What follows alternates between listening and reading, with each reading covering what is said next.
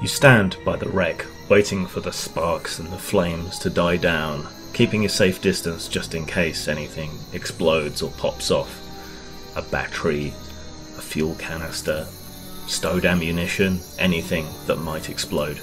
Eventually it's just smouldering, and you decide to risk it, scrambling over what remains of the wreck, looking for something, anything that you can use to help. Nothing seems to have really survived in any kind of useful state.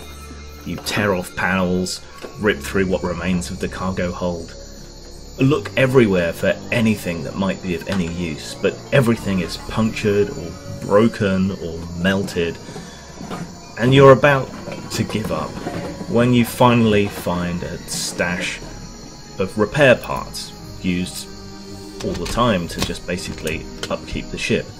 That seems to have survived, and it's kind of like a survival kit for a ship. Add that to what you already have, and at least you've got some tools and some parts in case part of your armor breaks down, or your gun breaks, or you find some derelict piece of equipment somewhere on this godforsaken planet. You're knelt down going through this when you're caught completely blindsided, smashed to one side. You whip your head around and sort of see, it's kind of translucent, kind of blending into the jungle behind it. But you see a great, hulking, predatory creature with drool dripping from its maw, circling backwards and forwards, prowling on its great big paws. And behind it, you think you see others.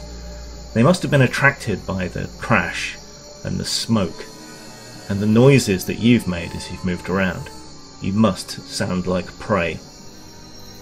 And any minute, all of them are going to pounce.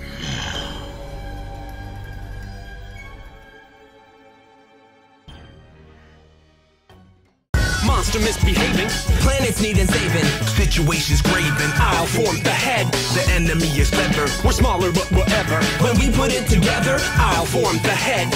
Y'all can do the treading, swing energy machete. His combination's ready, I'll form the head. I'll form